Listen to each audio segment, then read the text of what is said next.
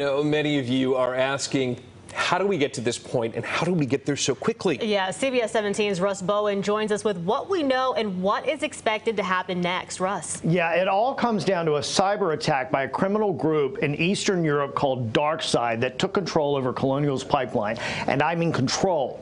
That pipeline feeds into the fuel terminal in Greensboro, and that's where most of us get our fuel from. Now, Colonial says it hopes to start operations late today. That is assuming they actually pay the ransom and that DarkSide at that point releases control back to Colonial.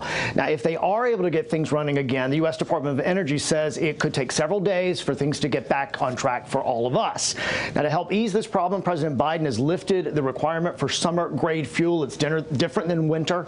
Governor Cooper has declared a state of emergency as well, as we mentioned at the top of this newscast. He's also spoken to the U.S. Department of the Secretary of the Department of Energy about this very issue, staying on top of it with her as well. We can't say this enough, though. Governor Cooper said it. Our reporters in the field said it. We've seen people do this. Drivers urged not to buy extra gas. You're making it worse.